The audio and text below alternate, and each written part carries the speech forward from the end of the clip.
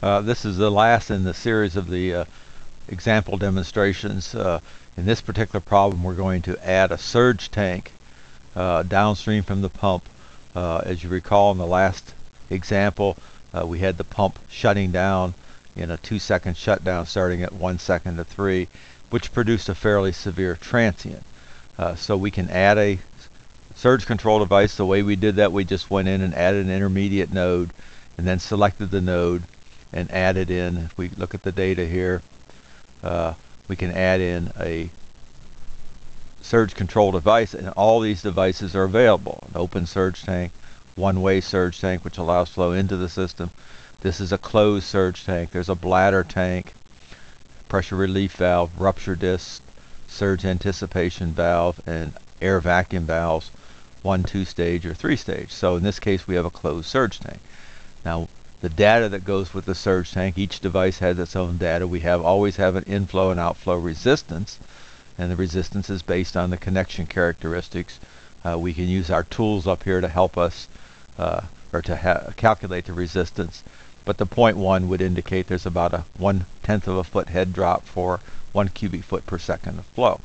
Now there's also additional data here for the surge tank, and as we cycle through here, we'll see that there's a 4-foot diameter tank. It's about 10 feet high with initially 5 feet of water in it. The volume of gas is around 60 cubic feet, and the expansion constant, which should be between 1 and 1.4, is 1.2. So that's the data that's required. So now we run the analysis and we start looking at the results, and we'll go back and look at the results where we were before. So I'm going to select this node up here and just turn on the results, and we'll look at this in full screen, and we'll see that the pressure has dropped from 50 down to about 40, and now it's leveling off at around 50. So the transient is a much lower transient than we had with the without this surge control device. So we've been able to eliminate the negative pressures and the cavitation in the system by the use of this closed surge tank.